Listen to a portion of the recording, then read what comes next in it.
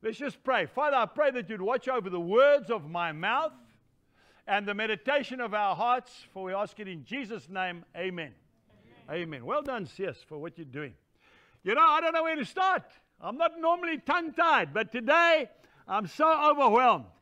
You know, what happened was, last night we had a prayer meeting in this chapel. Now, this chapel, my late dad and I built in 1980. A lot of you weren't even born then. None of these guys were. And you know, these benches were made by an old Afrikaans gentleman, Johannes Nel, who's long gone to be with Jesus. And he'll be so proud and happy to know that you boys are using this place. We've had weddings in this place, and I've had funerals in this place. I've had times when I've married off my 2 daughters. It was one of the highlights of my life. I've also buried my little nephew and had his service, the one that fell off that tractor I was driving, in this church. So this church has got lots of mixed feelings. And as I'm listening to what's happening in our beloved South Africa, and those of you around the world, please pray for us. We need much prayer. And I was speaking to a friend of mine. He's the same age as me. Okay, just last night, and he comes from Johannesburg. And he was saying to me, Angus, I'm tired of all the negative talk in our country. People wanting to leave. People are not going on. People are wanting to do all kinds of things. And then I met these boys. And man, my faith is lifted. Because these guys have got their eyes focused on Jesus Christ. That scripture that I shared with you earlier on, which is 2 Corinthians chapter 5, verse 7. And you know, verse 9 says, to be well-pleasing to God. How can you become well-pleasing to God? By walking by faith. The Lord is not interested in our good works. He calls it filthy rags. That's exactly what Chris was talking about just a minute ago. It's by faith. Now, how does faith come? Faith comes by hearing, and hearing by the word. You know, faith is my subject. And when I travel around the world, people say, please pray for me for more faith. I say, no, I won't pray for you for more faith. I will pray that God will give you a hunger for this book, my agricultural manual. This is the book that tells me to love my wife. This is the book that tells me not to antagonize my children or my grandchildren. This is the book that tells me a fair day's work for a fair day's pay. This is the book of life. This is the key that Carl was talking about that will open the door to the greatest moment in your life. And I'm going to be obedient to these young men. And at the close of this meeting, I am going to pray for you. Because I believe that those boys are right on line. Some of us have still got areas in our lives that are locked shut. You need to open it today on the revival train. You need to say, Lord, forgive me for being arrogant. Forgive me for being self-centered. Forgive me for being selfish. And Lord, forgive me for walking in a state of fear when I'm telling everybody I'm a Christian. Some of us are spending more time listening to the news than we are reading the good news. And that's why we are so negative. Amen, boys? Amen. Can I have an amen? Amen. Those are men. Hallelujah. Some of them not even shaving yet, but they sound like men.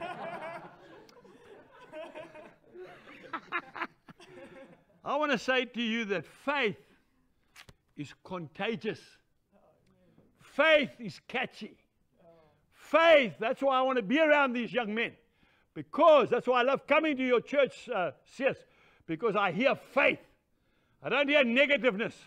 You know, some of these people, I'm sorry, some of them are farmers. That's right. You know, like the old farmer wakes up in the morning, he looks out of his window, the sun comes up, he says, here comes the drought. And then midday, the clouds start coming up, he says, here comes the floods. He's never happy. He's always complaining. I want to say something to somebody watching this program. You are sick in your body because you do not believe. You have turned that unforgiveness into bitterness, and the bitterness is turned into sickness, and you are physically sick. Today, if you say, no more, I'm forgiving that person and I'm moving on with my life, you will be healed. It happened. I was in a little church in Greytown as a new believer, not much older than these guys. And we were having an altar call for healing. And this old lady came and she knelt at the altar rail, and I said, "Madam, what can I pray for?" She said, "I am plagued with headaches. I'm getting headaches all the time, serious headaches." I said to her, "Do you have somebody that in your family that you haven't forgiven?" She was so angry with me. "How can you say that? I come here for healing."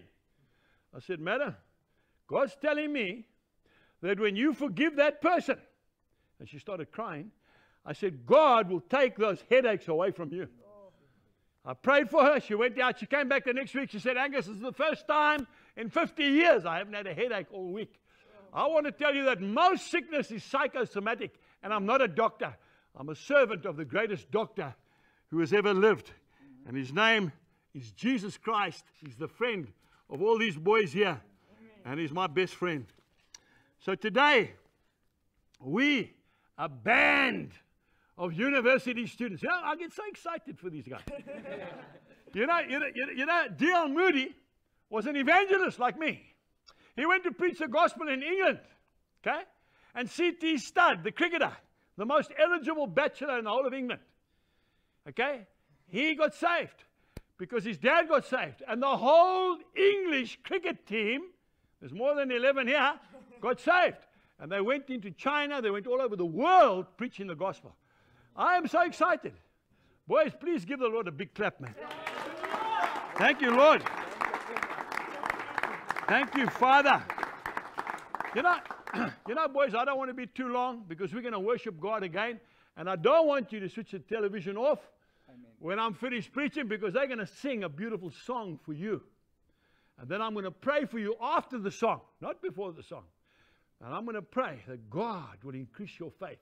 You say to me, "Is that a good prayer, Angus?" Well, that's the prayer that the disciples asked. Luke chapter 17, verse 5. The disciples came to Jesus when they saw how he drove out that demon. They couldn't do it. They said, "Lord, please increase my faith to believe." I'm going to pray that prayer. And boys, if you want to pray that prayer with me, you can too, because I want more faith. Because faith gets faith. John Wesley probably started the biggest revival this world's ever known. And John Wesley had an MA, Master of Arts degree in theology. He went all the way to America to try and find the truth.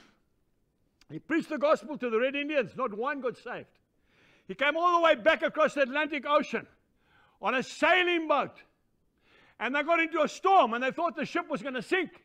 And he crept up the stairs, and he looked, and on the deck there was some German Moravians, moms and dads, boys and girls, hanging on to the mast.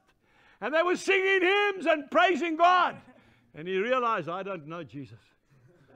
I don't even know him. I know about him. You see, you can know this Bible off by heart. That doesn't make you a Christian. That makes you a history teacher. And there's too many history teachers around. People don't want to know about history. They want to know about him. Amen. He went to a little Bible study in a place called Aldersgate in London, and he said, a strange warmth came over my heart. He said, scales fell from my eyes. I believe he was born again and filled with the Spirit of God. And then on a horse, he traveled 225,000 miles. If you work in kilometers, you can multiply that by 2.2. That's unbelievable. My horse, Snowy, hasn't covered a third of that mileage yet. I said yet. He preached 40,000 sermons. He died at 89 years old. They said he wasn't even sick. He just simply wore out. That's what I want to do. I want to wear out for Christ. I just want to wear out. I don't want to be stuck in an old age home. Nothing wrong with old age homes. I preach in many of them, and they do a fantastic job. But I want to preach the gospel until I die. Now, I want to tell you a quick story before we sing. And this is a story that has changed my life forever. And this story comes from Cape Town. And this story involves this man who's heading up this group. There's a church in Stellenbosch called Shofar Church. I was invited to speak there. This young man's heading up something like 5,000 plus students from all over the country and the world. God told me clearly in my heart through the Bible that in Cape Town, they were suffering the worst drought, I think, in living memory. Is that correct? There was no water in Cape Town. It's not even a joke. Women were going into shopping malls and buying all the bottled water off the shelves because they literally thought they were going to die of thirst. That's how bad it was. The only city on earth that had no water. Nothing. That massive dam, the Twee Waterskloof Dam. Sorry, I'm battling a bit here. But they're teaching me.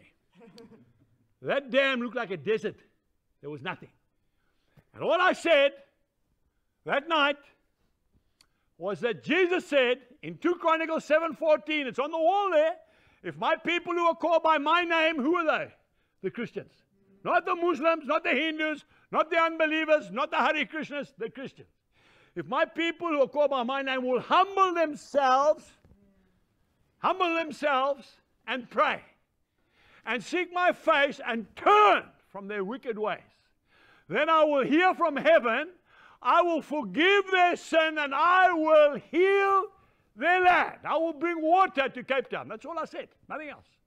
Remember, and we had 5,000 students that said together, Amen. Do that again, that was a bit poor. Amen. That is better. Can you imagine that 5,000 times more than this? It was amazing. I was so encouraged. I said, the rain's coming. I said, patch your canoes. Tell your Demone to patch his canoe. Because he's going to need it to go down the streets. And what happened? Exactly. I walked out that meeting, I'll never forget. I was like floating. I was so excited because you guys are such an amazing crowd of boys and girls. And my son Andy, my oldest son, was with me. And he said, Dad, yes, Andy, he said, you've dug a big hole tonight. I hope you can fill it. Well, that was the start. And then God did something else. He told me to go to the most dangerous place on the continent of Africa. That's a fact. They were telling me something up to 9 men a day getting killed in gang wars. Is that right, Seth? That's right. Straight away, the devil says to me, who's going to go to that place? Anybody with any brains in their head will never go to that place. And then we made the date. And then we picked a spot. And then we heard that the Australian cricket team, the Wallabies, were coming to play the South African Proteas in Cape Town on the same afternoon. No pressure. And then we heard that the Stormers rugby team from Western Province was going to play the Queensland Reds professional rugby on the same afternoon. Now, any evangelist with any brains in his head would never have picked that date. But I said, Lord, you gave me that date, it's staying. And then we started. We started praying, remember? Fasting and praying. And you know, I want to say something, and I don't want to go on about this, but I think it's good that the young boys can hear this.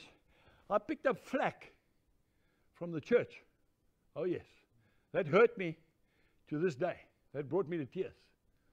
Who does he think he is? Telling us that we need to repent.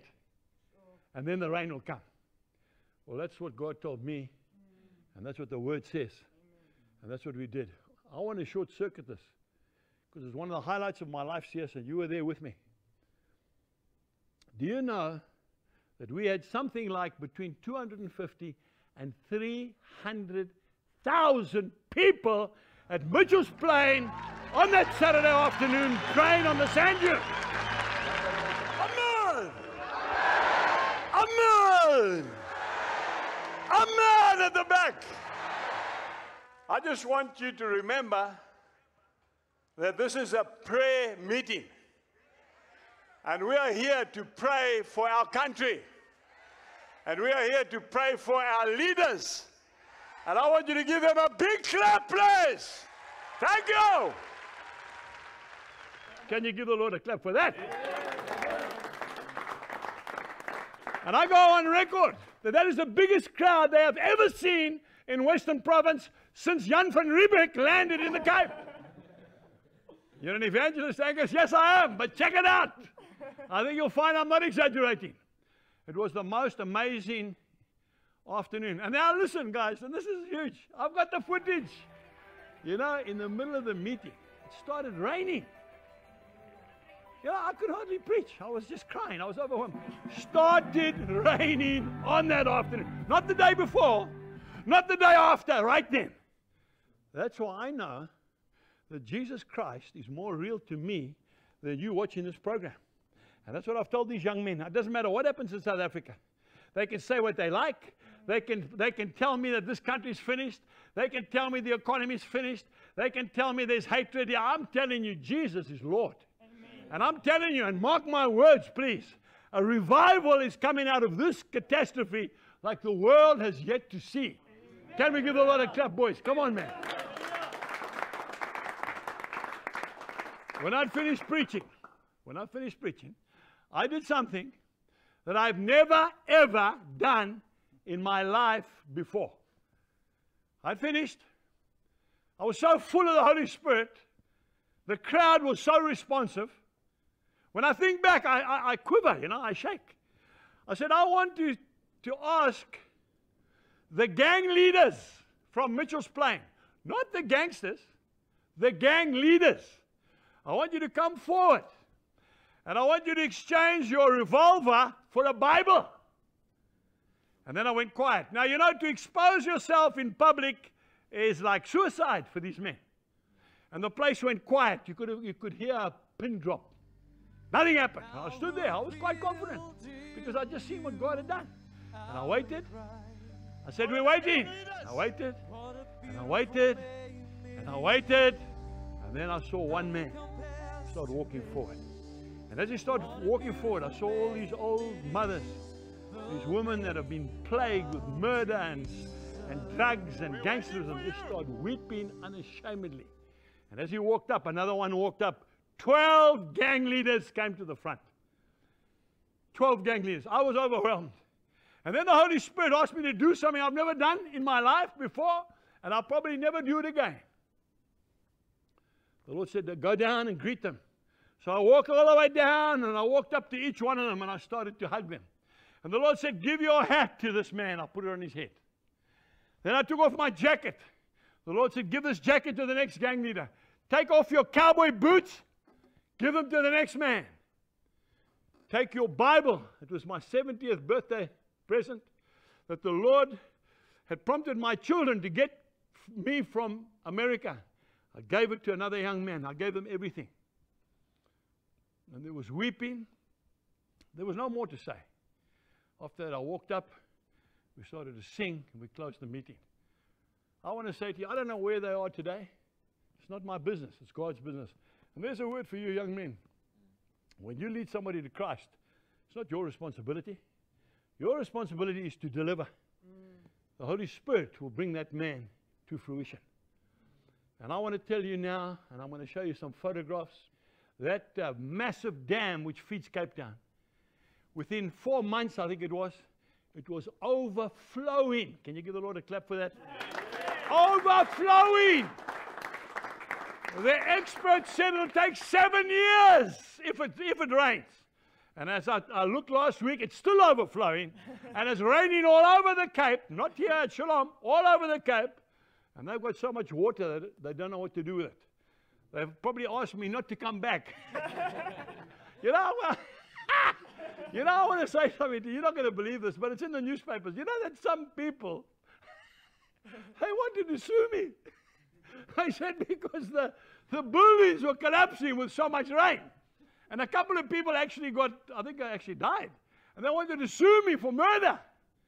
Listen, it's got nothing to do with me.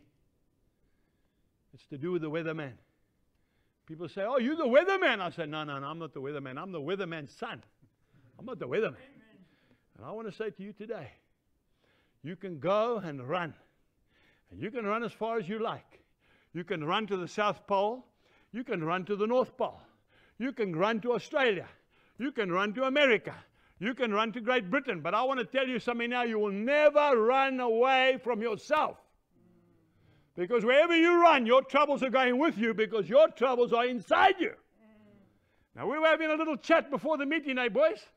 And we said, that the Lord says very clear in His Word that before you were conceived in your mother's womb, your days on this earth were allotted to you. You can't live one day longer. and you can't live one day shorter. So where's the problem? The problem is very simple. If God tells you to leave, now listen to me, then pack your bags and leave today. If God tells you to stay, then obviously you stay. If God doesn't say anything, then you stay. Yes, you don't make a plan. It doesn't work. So I want to pray for you, and then Chris is going to come and the boys are going to sing a beautiful song. But I'm actually not going to pray. We're going to sing first, as I said, and then we're going to pray for more faith. And we're going to repent before God for not trusting God. I'm sick and tired of people telling me worldly statistics. I don't want them. Some of the best crops of maize I've ever had on this farm were in the worst conditions. Drought, floods, and whatever else. You see, when there's a drought, nobody's got maize. So the price of maize goes through the roof. So if you've got a very average crop, you can make a lot of money. And another year, you can have a bumper crop, and everybody's got a bumper crop, but you can't even give the maize away because there's no price for it. So it's not about the conditions, it's about God. Amen. Okay, so Chris, can you come up with your guitar, son? And can you come and sing us a song? And I want us to sing, I don't know what song you're going to sing, Chris, but I'll leave that up to you. I would like you just to remain in an attitude of prayer, because I know God is speaking to many of you right at this moment, and He's dealing with that fear in your life. You see, fear will kill you. Fear will cripple you. Jesus says, I've not given you a spirit of fear, but of power, of love, and a sound mind. 2 Timothy 1:7. And from today onwards, you're going to go out, and when people say, this country is finished, you say, but God. Amen. And I'm not just talking about South Africa. I'm talking about the United States of America. I'm talking about Britain, Australia, and New Zealand. But God. I'll rather be where God wants me than anywhere else in the world. Okay, Chris, are you ready? Come in a bit closer, boys, and we're going to sing this song, and we're going to praise and worship the Lord. Amen. Amen.